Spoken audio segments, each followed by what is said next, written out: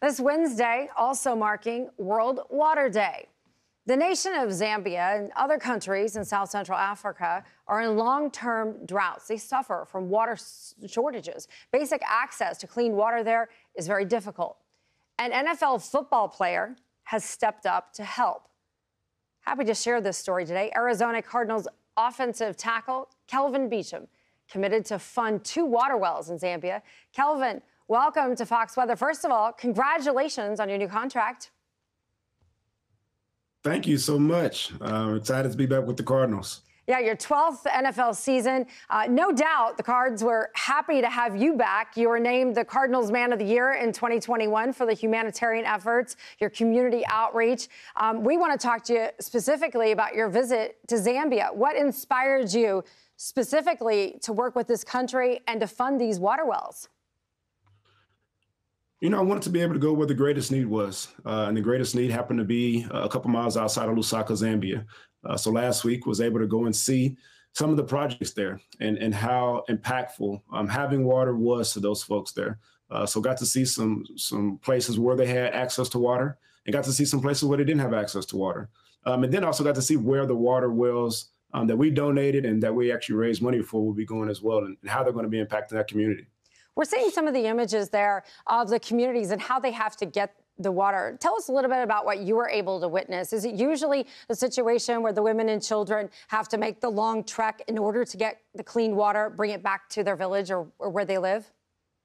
Yes, I mean, the image there of seeing Susan having to walk, a couple kilometers down to the valley to go in and retrieve the water and to realize what it looks like and the type of water. I mean, it was impactful.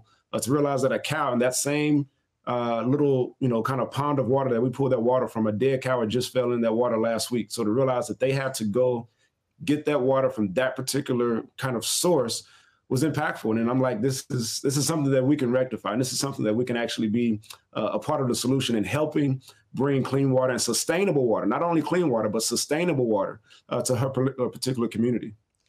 Not every pro athlete nor every pro footballer steps out of their sport, especially to participate on another level like this.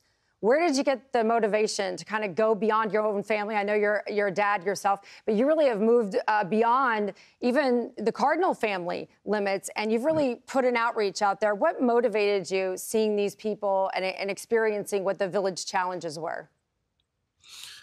I think that this is what I'm called to do. I'm called to play football, but at the same time, I'm called to be able to serve people no matter where they're at. I've been blessed to serve in every single community that I've played in Pittsburgh, Jacksonville, New York, and here in Arizona. But the NFL is a global game. It's folks that are literally all over the planet that end up watching the Super Bowl at some point in time. Why can't I go and serve in those same particular locations? Before we leave you, I know you're going to try to fund a 3rd water well as your goal. How can other people get involved? Do you have a place for them to check out?